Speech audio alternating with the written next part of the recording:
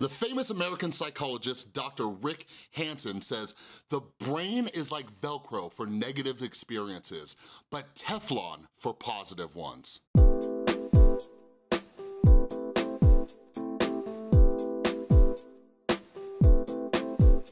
What is up, everybody? This is Chris from The Rewired Soul, where we talk about the problem, but focus on the solution. And if you're new to my channel is all about helping you, yes, you, improve your mental health. So no, I'm not a drama channel. I'm not here to spill any tea or anything like that. But what I like to do is pull from different things happening in the YouTube community or pop culture to try to teach you, yeah, you, how to improve your mental health. So if you're into that kind of stuff, make sure you subscribe and ring that notification bell. So I wanted to make a video about Shane Dawson. Those of you who've been around a little while, you're like, oh, big surprise, Chris. You keep making videos about Shane. So this is great. All right, I'm gonna tell you a little story real quick. I was actually talking with my girlfriend, and I was like, yo, I'm gonna take a nap before my class, but I can't get this video idea out of my head. And she's like, is it a Shane Dawson video or a different one? And I'm like, it's a Shane Dawson one. And then I was gonna do a different video, but I was like, you know what? No. There's some valuable lessons people can learn from this Shane Dawson one, and I guarantee you're gonna love it. So Tristan, when you watch it, leave a comment down below and let me know if you love this video, all right? But anyways, so I'm in a little group chat with my beautiful girlfriend and her amazing best friend, Shelby, and we talk about, the Shane Dawson series. They keep me up to date on all of the beauty guru tea and stuff like that. But anyways, we were talking this morning, and my girlfriend was showing me some of these tweets from Shane Dawson. So this first one is from Miss Selena Gomez herself. Isn't that cool, Selena Gomez watches Shane Dawson? She says,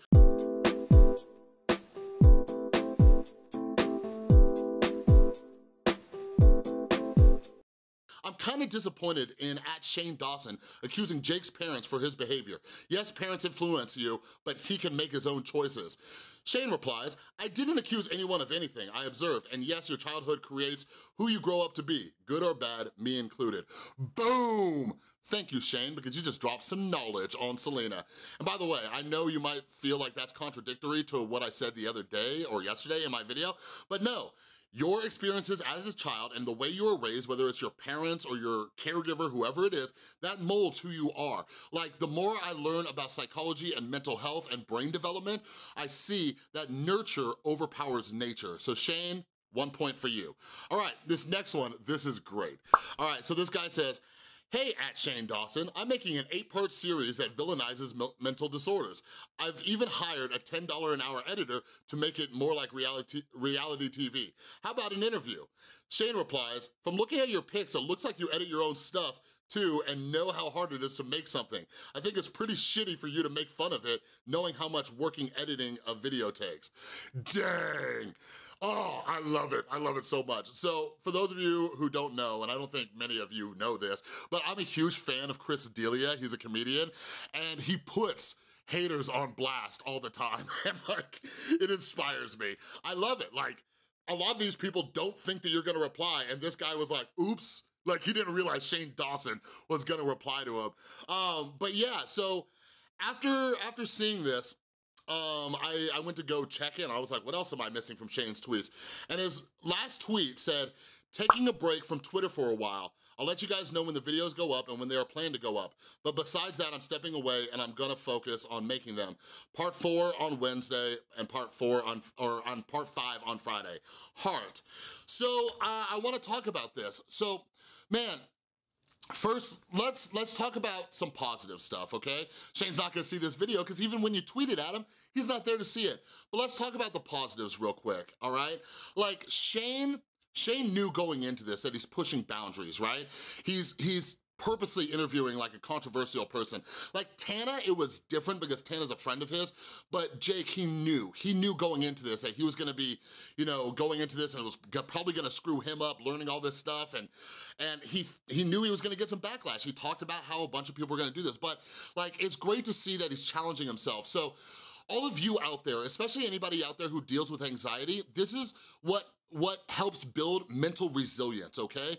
The more you kind of push yourself and get yourself into uncomfortable situations, your anxiety decreases because what you're doing is training your brain to deal with higher amounts of stress. So I commend Shane for that. I also commend Shane for bringing mental health to the forefront. Like, Whether he intended on it or not, like this topic of mental health is popping right now. People are asking questions. I've mentioned this in other videos. Like, I've gotten like almost 5,000 subscribers in the last week or so, like, and I'm a mental health channel. Like, people are coming here to learn about mental health and different illnesses and decreasing the stigma, increasing awareness. Like, that is amazing. That is amazing that Shane did this, whether it was intentional or not. And he brought Katie Morton on, who is a licensed therapist who has awesome content on her channel that educates people. I talked about that a bit. I even go there and kind of learn about certain disorders. So that's awesome. But what we're seeing is that Shane's having a hard time dealing with all the criticisms. And I mentioned this in my video yesterday, like, he's not gonna be able to please everybody with this. So now let's talk about these negative thoughts and these negative experiences and everything. So a few weeks ago, I had the honor, the privilege of going to speak to high school students about coming of age experiences and mental health and life and all that stuff. And my friend who invited me, who's a teacher, the kids actually wrote me thank you notes, and it was awesome and amazing. It made my day. And I was gonna do a whole video on it, but I just wanna grab this one real quick. So this is my message to you and Shane, if he ever sees this, but here's one of the thank you notes, all right? Dear Mr. Chris Boutte, thank you for coming and speaking to my class on Wednesday. It was nice to meet you and be able to hear about your life and how you overcame many challenges. Something I will remember from what you said is how we need to learn how to stop caring about what others think of us. That is one of the biggest struggles in my life. I've always been compared to others and judged by people I should be getting love from. So when you said that it is meaningful for me to hear someone know how I feel, I went home and watched a couple of your videos. I really like your channel and keep watching it for more content. Thank you again. Yes, yes, yes, yes. Like, the main thing, like, when the kids would ask me, like, what's the one piece of advice? Like, I did, like, I think 4 different classes on 2 different days. I said, the main thing, if you forget everything I say today, it's this: quit caring so much what people think of you, okay?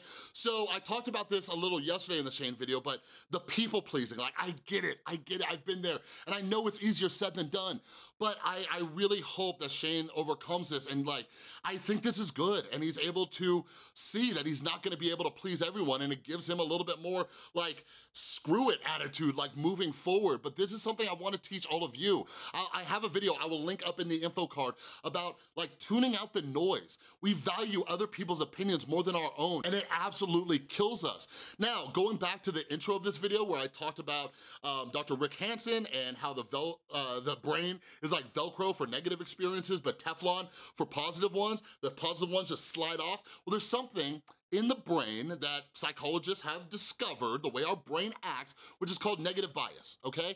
So our brains are more likely to focus on the negative than the positive, all right? Why is that, you ask? Why is it that we are such an evolved life form? We are at the top of this food chain. Why do we have a brain that chooses to focus on the negative? Why do we have a brain that doesn't do what I say at the beginning of every video, which is we talk about the problem, but focus on the solution? Why does our brain wanna focus on the problem? The simple answer is for our survival. The problem is that our brain evolutionarily has not progress to where we are today. Your brain had to log in all these different things to make sure that you did not die. The problem is that your brain is holding on to all these negative things. And a lot of that is what people think of you and all of that. So we need to first acknowledge it, then we need to work on it. And what Shane's dealing with right now is something that I struggle with, and my beautiful girlfriend is someone who keeps me in check all the time. Like, she'll tell me, like, over this weekend when I was getting a lot of traction from a few of my videos, like, I was just reading them and I was getting angry at comments and stuff like that. And she's like, read some of the positive ones. Read some of the positive ones. Or she'll tell me to save the positive ones. And I try to post them over on my Instagram and things. And like, I try to save them. Like, I have these beautiful little thank you notes. I have to. So that's step one. Like, for any of you out there, this is something that we talk about if any of you struggle with imposter syndrome. Like, document the good stuff. Document it as a reminder. Have it somewhere handy. Also, Part two of this thing. Keep people in your life who remind you about this stuff. Like, some people, I was like worried I was gonna lose some subscribers yesterday because I kind of went hard on Shane by saying he needs some new friends, but this is directed at all of you. Keep people around who help you focus on the positive. Like, that's what I love about my girlfriend and my other friends. They help me hone in on the positive when my brain wants to stick on to negative experiences like Velcro, all right? The next thing, the last thing that I will tell you to do, okay? If you don't have a notebook, go out and buy a notebook for $1 or get an app on your phone for free to keep notes and make a gratitude list every single day. See, the problem is that our brains are wired, okay, for the negative, okay? There's a reason why my channel is called The Rewired Soul. We can actually rewire our brains, and it's scientifically proven that by keeping a list of 5 to 10 things a day that you are grateful for, you will start to rewire that negative bias in your brain. Now, that's not gonna mean that you're in danger and you never spot problems, but it will help to let go of those thoughts, because when you focus on gratitude, your brain focuses on what you train it to focus on. I'm going to link another video in the info card about Jacksepticeye, where I discuss a psychological experiment that they did where they discovered that the brain focuses on whatever you, yes, you, train it to focus on, all right? So in this rough patch for Shane, like, he still has to go through, like, what, 5 more episodes of all this criticisms and everything like that? Like, it's gonna be a rough ride. So hopefully he develops some tools that he can use to start combating that negative bias, all right? But this is a video for all of you. If any of you have negative thoughts, I've had people ask me about rumination and things like that. You counterbalance the negative with the positive. Things that you're grateful for are very simple, all right? If you're watching this, you have a phone or you have a computer. And if you have that, then you have electricity. If you have that, you probably also have an internet connection. These are 3 easy things that I just spitballed off the top of my head, all right? If you're eating something while you're watching this, you have food, okay? So keep it simple, all right? But just go out and get a notebook or document in your phone, all right? I really hope this video helped any of you out there who struggle like Shane is right now, where he focuses on the negative, okay? Like, think about Shane. If you're watching this video and you came here because of Shane, you love Shane, but it's easy for him to forget that when he's seeing the negative, all right? So how can you relate to that, and how can you flip that and learn to improve your mental health, okay? But let's do this. Down in the comments below, I don't wanna hear about the problem, I wanna hear about the solution. Down in the comments below, let me know what you do or you're going to do to combat negative thoughts, all right? I can't wait to see what you say down in the comments. Wait.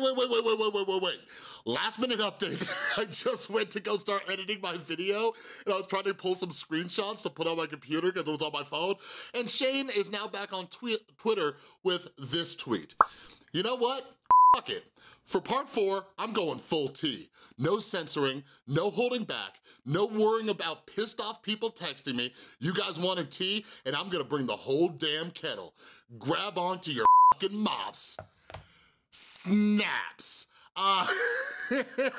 Anyways, everything I said in this video still stands, but I don't know, if you want me to make another video about how to deal with this stuff without seeking revenge or getting angry, let me know down in the comments. But the one thing I will add real quick is that Shane is starting to see that he can't please everybody, and I've been through this experience where you just eventually snap. Like, you're so done with trying to please everybody that you're just like, screw everybody. And that's a whole thing about managing your emotions and all that kind of stuff. But let me know if you want me to make a video on it. But anyways, that's all I got for you today. If you like this video, please give it a thumbs up. And if you're new, I'm always making videos to help you out with your mental health. Make sure you subscribe and ring that notification bell. And a huge thank you to everybody supporting the channel over on Patreon. You are all amazing. And if you would like to get some Rewired Soul merch, click or tap right there. And look, there's an awesome picture my girlfriend made of her cat as a little Buddha. Get that shirt or on a coffee mug. All right, thanks for watching. I'll see you next time.